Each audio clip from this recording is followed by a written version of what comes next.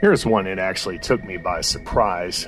In an era of famous outlaws, none was as notorious as Jesse James.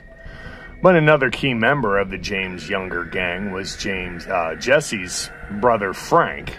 And while Jesse was killed by fellow outlaw Robert Ford in 1882, Frank James made it well into the 20th century.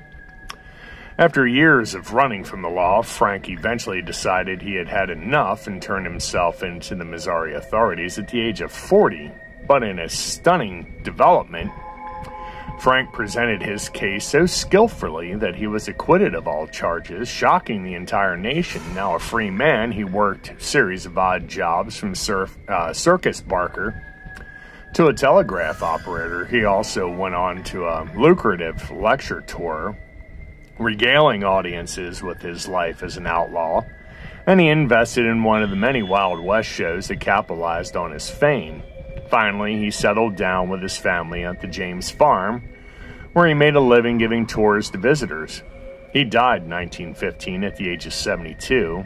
At the time, he wasn't especially wealthy, but at least he was a free man.